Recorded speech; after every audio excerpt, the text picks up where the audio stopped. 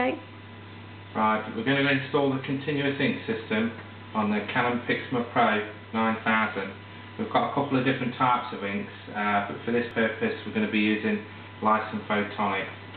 So the first thing I'm going to do is switch the printer on and open the lid.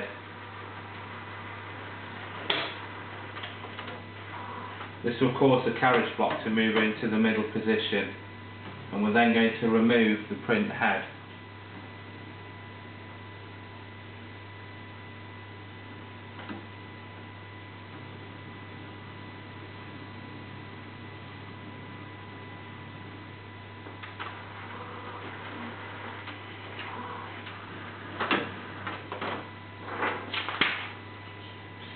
Alright, so to remove the print head, lift the grey lever upwards and tilt the print head towards you, and then just slowly move it out like that. Place it on some paper or some tissue, and then we're going to, with small silicone seals, it's a very small part but it plays an important role. We're going to place the silicone seal on each head, around each head, with the tweezers that are provided, like that. So there's 8 in total, and we're going to place all 8 of them onto the print head. So they will actually only go in one way, and you'll soon see if you put them in backwards. So the purpose of these silicone seals is to close any air gaps up and ensure that you get a good print. So without them, you're likely to be inundated with air in your lines at various stages. So I've just got 2 left now.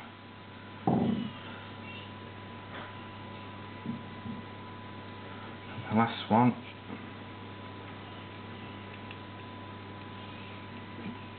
So all the silicone seals are in place. Now I'm going to put the print head back into the printer, tilt it back and leave it in that position. So the next stage is the cartridge block. So I'm going to turn it upside down and remove the elastic band. Then I'm going to remove all the orange caps. Try and do it all in one go, in one hand, in a block. It's less messy. The first most important part is this feed roller here. So before you start removing the orange caps, make sure this is in the down position, like that, and then you can remove the orange caps.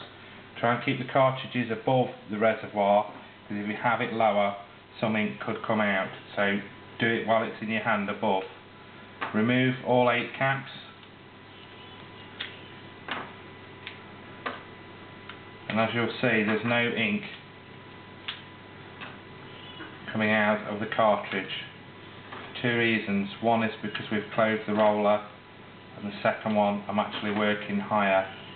And then we're going to put them all in one, so we're going to turn it upside down and put them all in like that in one go.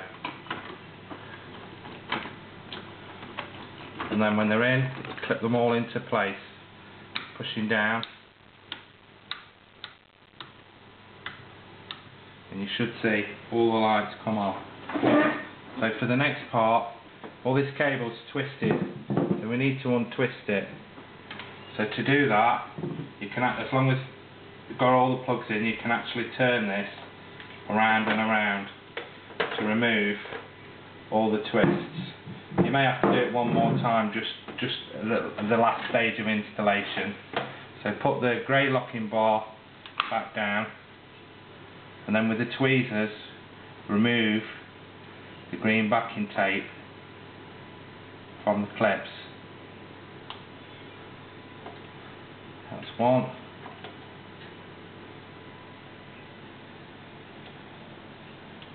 That's 2.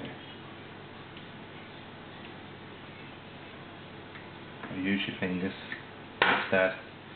Right, the location of these clips is quite important. So the first clip, it's at the bottom here, and the clip is in line, straight in line with this plastic groove that you can see up here. It is detailed in the manual, so So if you can't see clearly, refer to the manual. Push down very firmly to ensure a good grip. The second black clip should be in line here with these two. If it's not, you can actually slide the clip left or right to get it into line. Again, pushing that one down firmly, very firmly, so they can't move. So line your continuous ink system up at the side of the printer here.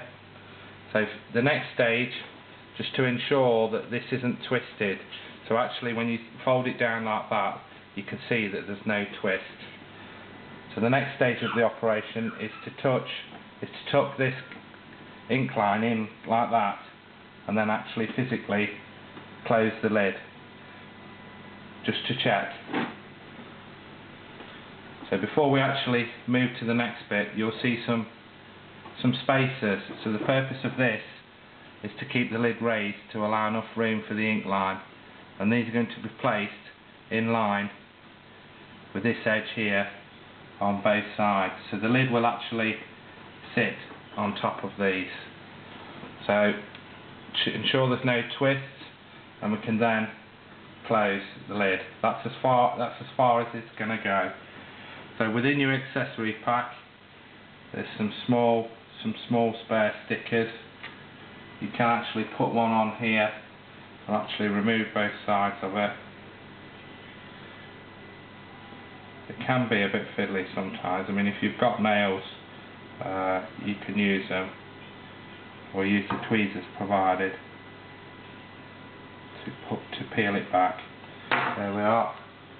So I'm going to mount that on there, and that's just really to tidy the cable up. I've not used a clip because at some point you may need to remove this and get back inside of the printer.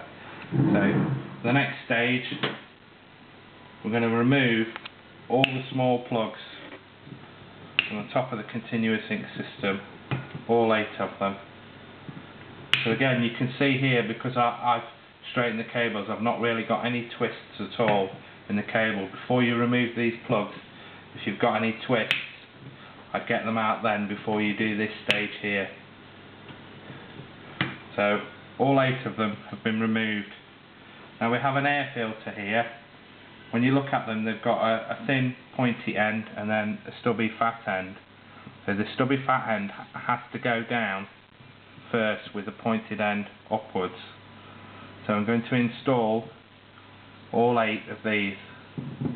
3, 4, 5, 6,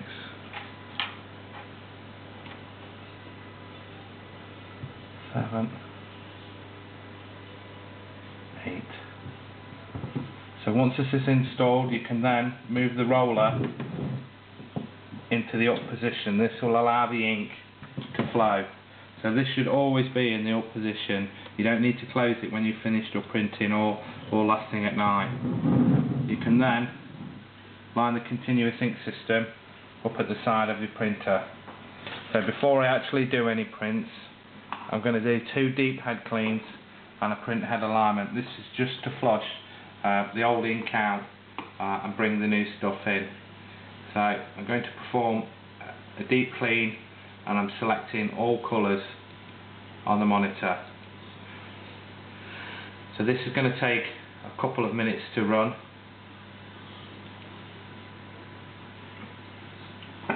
So at the moment it's not recognised, and this is because the printer thinks the lid is still open. So in this position here, there's a very small sensor. It is detailed in the manual. So I've taken one of the small plugs and I'm going to push it in here.